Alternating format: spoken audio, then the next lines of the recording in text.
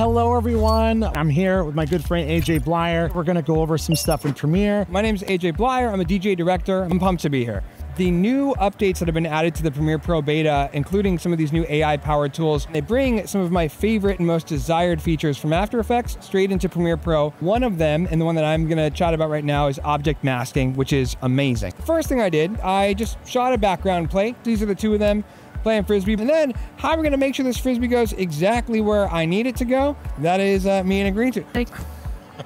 I need to cut myself and stick out of this. Select the clip I want to work with. There's a new tool called Object Mask. When I click this, it's going to have a little think about this clip.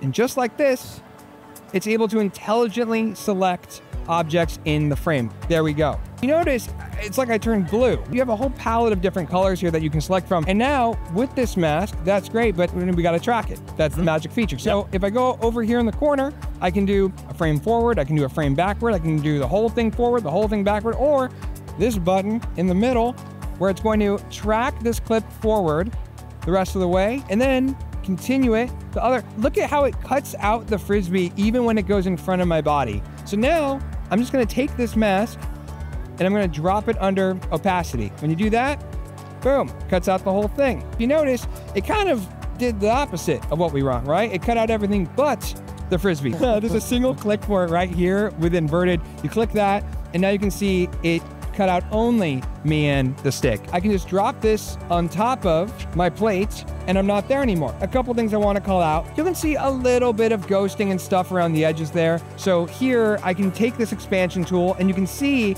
it gives you just a little bit more control and fidelity over this. And here's what the rest of that scene might look like if it was fully masked. Now what is happening? How are you doing that? Is it doing a loop? And here I have it, just in normal clothing. Did I purchase and put on a whole green suit just for this bit? I did it for you. All I gotta do, it's the same exact process here. Select this clip, put on my object mask tool, have a quick thing. I can select me, I can select Jack, I can select Adam, and I can track forward and backward on all of these items just as seamlessly, and it just churns right through it. It's really unbelievable.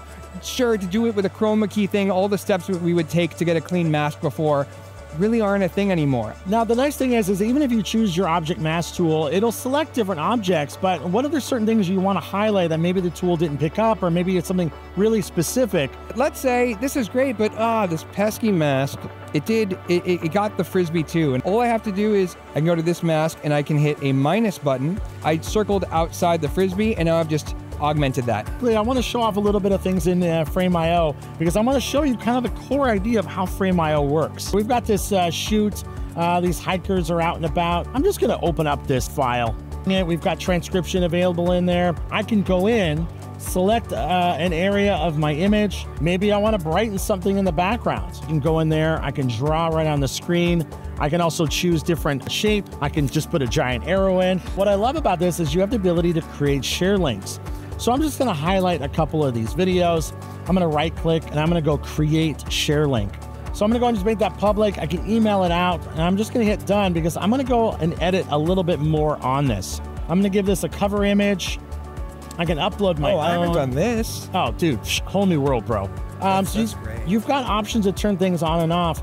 But you know what? I'm gonna add an emoji because I'm gonna blow my client's mind with all the stuff I can do. Got a ton of different tools to customize this. Check this out. So if I jump over to Premiere, so I can access my files inside of Premiere. The beautiful thing about having it in the product is that you don't have to leave Premiere. I can see all of my metadata fields. But what's really nice is I can actually export this. It'll upload into Frame, wherever project I want it to go. I can choose a location. I'll throw it in one of these. What's really nice is that once anybody leaves comments, they're going to appear as markers right on your timeline. Thank you all so much for joining, and stick around for the next show. We got some great stuff for you all day.